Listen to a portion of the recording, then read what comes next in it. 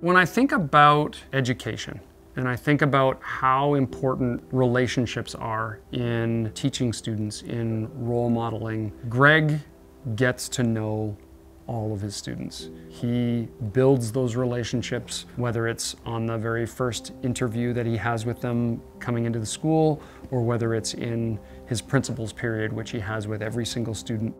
I think as educators, we're educating a student's mind as well as his heart.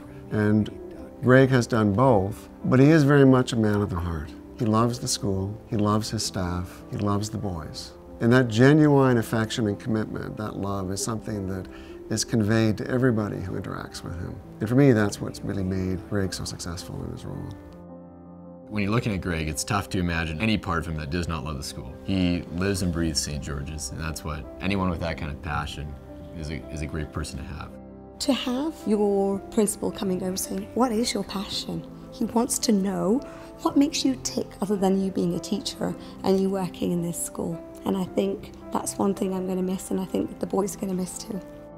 One of the challenges I will have is being all the places that he has been for the past 19 years, because he's at every function every day.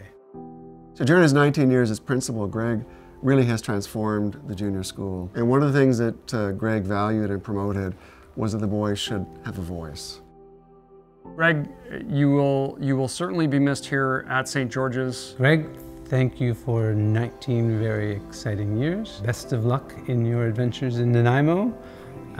Come back and visit. I'm really happy that you have chosen this time to retire for yourself so that you can enjoy your retirement and your life with your wife. You certainly deserve it. Having said that, I feel that you are the life and soul of the school, and I'm going to miss you terribly. And I remember the 4 things that you told me we need in this world, which is a purpose, a hope, love, and your passion. Those 4 things, these 4 things are going to stay with me.